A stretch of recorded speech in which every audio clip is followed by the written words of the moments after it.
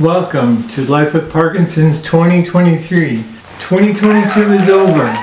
We're moving on to lots of exciting things.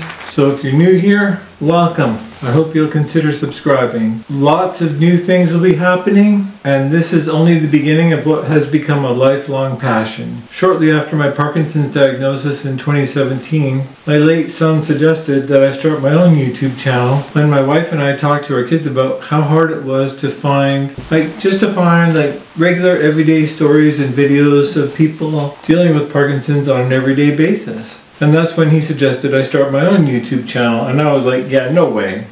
There's no way YouTube is going to be around. It's going to die off and fizzle out. I couldn't have been more wrong. He's the one who started my YouTube channel, filmed my first video, posted it to YouTube, and suddenly became my biggest fan and supporter. Somehow Zach could see into the future of this channel, and he had a vision of what it would become for me as well as you guys. I mean, he loved this channel. We talked every week about what was going on, what video I was working on. He enjoyed reading the comments and talking about them, and he always encouraged me to do a little bit more and push my boundaries. I really appreciate him for that. From now on, this channel will always be in honor of his memory.